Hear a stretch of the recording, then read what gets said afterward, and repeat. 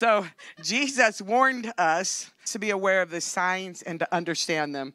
He said, I don't know how many of you have heard this. It depends on what version you're reading, but he said, occupy until he returns. And you know what that means to me? That means steward your salvation. Tell it to other people. Don't cap it off. Don't hide it for you, but share it to other people. That's just one of the things. We're to remain steadfast in prayer and be aware of those who say they are something that they are not. Wolves in sheep clothing, false prophets, false teachers. They're everywhere. They're all around us. There's so many versions of the scriptures in the nations that a new convert could hardly know what is true and what is not true. They really would have a hard time. I had somebody go to a encounter experience a couple years ago. This person had been in my class, and they went to another state to see this particular person. And I said, "Do you know about that person? And have you heard about that person? Like, do you know their history?" And the response floored me, because the response was, "I don't really care. There were signs and wonders." Now, for you that know the Word of God, you know that should be scary, because signs and wonders should follow you. You not follow them. If you're following for signs and wonders, you could get in really big trouble, because Satan can do signs and wonders. And if we don't believe that, go read the book of Genesis. Go read about the sorcerers in the book of Acts. He can do signs. He can do wonders. And go read Revelation. He can do things. I'm going to talk about that on Tuesday to help the church be empowered about who Satan is, what he can do, and how we win. Amen? So we don't glorify him, but we got to recognize who our opponent is. Before I read these scriptures, and our major scripture tonight is going to be Matthew 5, 3 through 12.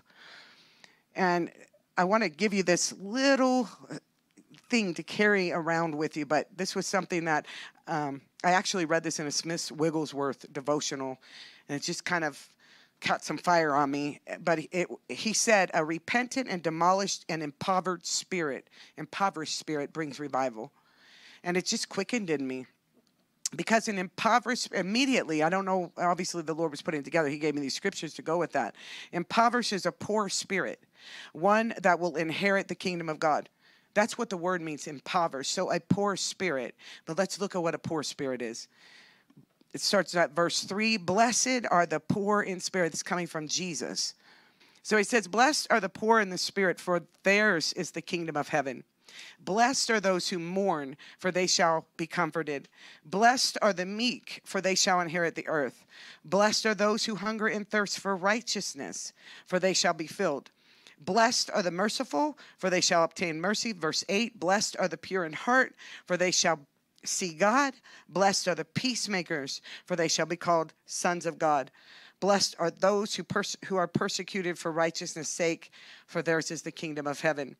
Blessed are you when they revile and persecute you and say all kinds of evil against you falsely for my sake.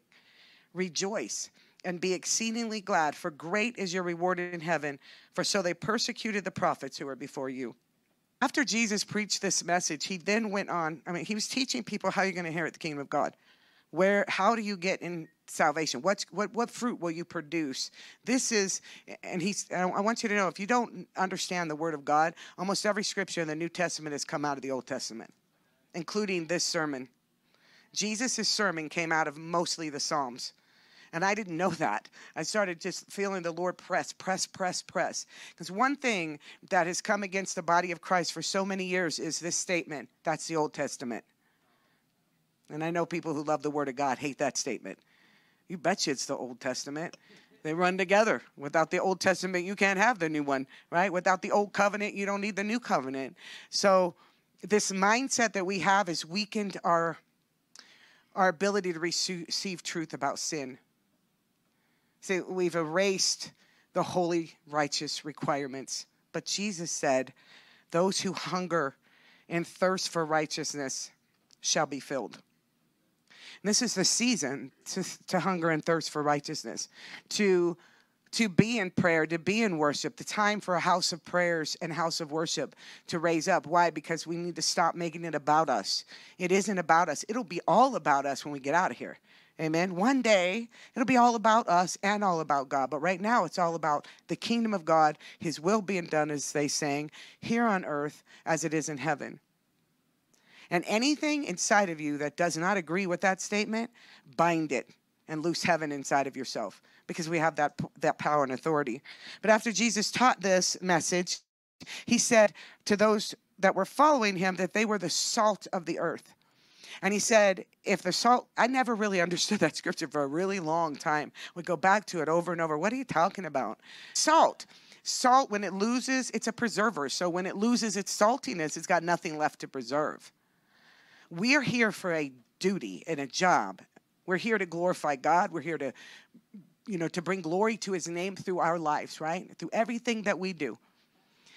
Salt is a preserver, and we're here to preserve the word of God, the message of the gospel. That's why it has stuck around for so long, because the disciples have preserved it. They have passed it. It was so important to the patriarchs of the Old Testament that they put it in jars of clay, that they put it in places where it would be found later. You all have heard of Dead Sea Scrolls. We have this written word of God on top of the word of God that became flesh, because it's been preserved through people like you. So remaining steadfast in holiness to the one who will eventually raise us to be in eternity with him. Until then, we are useless if we do not make a difference in the world. I really feel that way in my own life. I'm not trying to criticize anybody, but a kingdom-minded person that follows after Jesus is more powerful than 10,000 seat warmers. Amen? As a light, we are to shine even in times of darkness, actually more in times of darkness. You are needed. One of the things I always encourage this house is you are needed. You are needed because there are spiritually disabled people in this world. You may be the only opportunity they ever have to hear the name of Jesus.